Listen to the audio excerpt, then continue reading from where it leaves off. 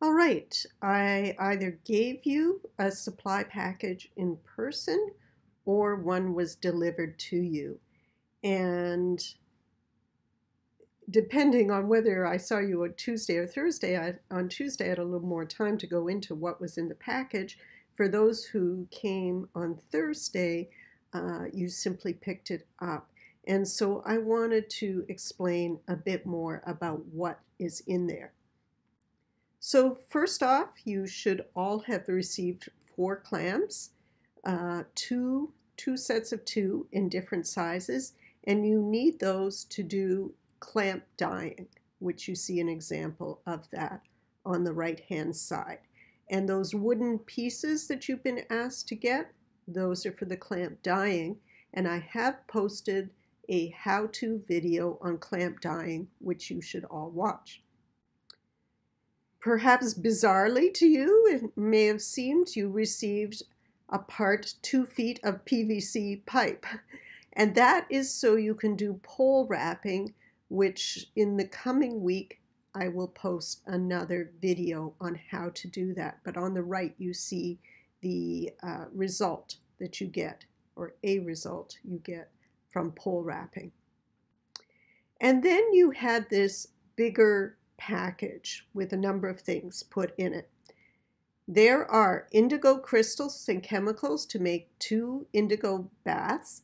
And so the thinking is that you'll make 1 bath to try your samples, and then for your final project, you may want to make another. That will be up to you, but you have enough to do 2. There is alum mordant, which is the fixative that you need to apply to your silk cloth, which I'll be describing shortly, before you dye it with the cochineal insects, which I'll also be describing more shortly. You also have a ½ yard of silk cloth that should be used with the cochineal, and you have 1 silk wool scarf. It's a blend of those 2 fibers in that package. So let's take a closer look. There are the 2 packages. They're stapled together so that all you have to do is dump those into your 5-gallon bucket, obviously in the order in which I demonstrated in the How to Mix an Indigo Bath video. So 20 grams of indigo, 50 grams of thiox, and 100 grams of soda ash. And you have 2 sets. And as I said, 1 to do samples and 1 to do your final project.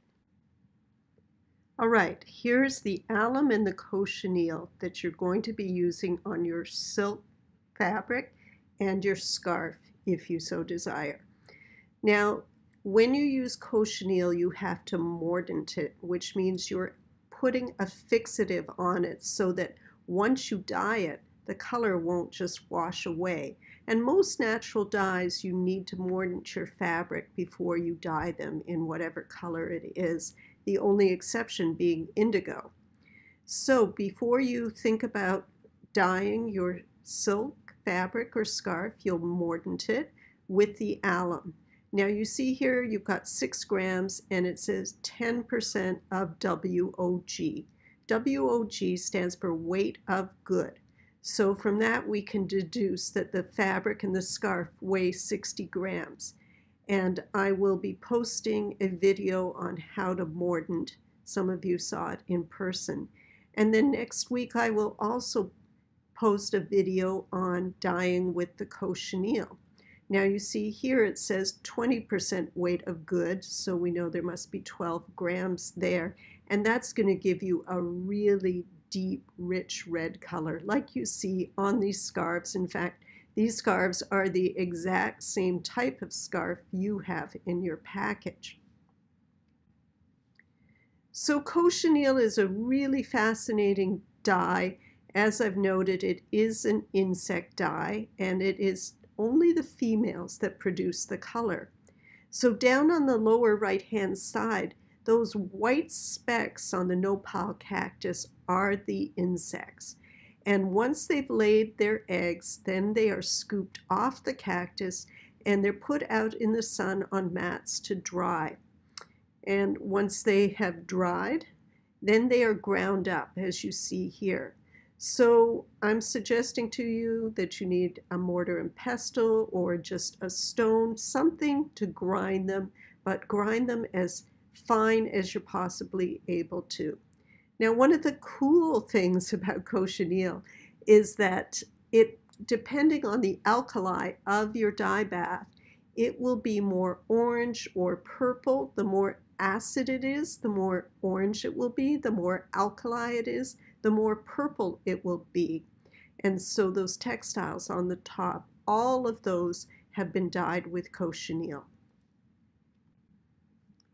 Here's the package with your fabric, a half yard of silk and the silken wool blend scarf. They're in there together.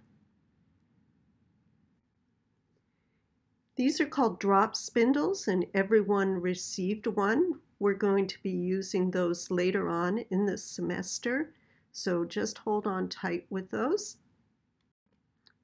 And finally, here is the Hello Loom. And when our guest Amanda Thatch comes to class again later in the semester, you'll learn how to use that. So those last two items, the drop spindle and the Hello Loom, just hold on tight to those. We just took this opportunity to give them to you now.